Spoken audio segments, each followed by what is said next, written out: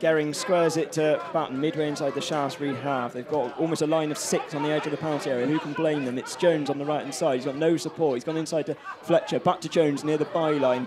He plays it back across goal. Holness into the back of the net. At last the deadlock has been broken. Bath City work their way to the byline. A perfect cross, and Omar Holness with a strong thumping header into the back of the net to break the hearts of Shaftesbury. With 8 minutes remaining, it's Shaftesbury 0, Bath City 1. And that was the perfect cross this time from Eddie Jones, and there was Holness in a bit of space in the 6-yard box, and his bullet header gave the home keeper no chance at all.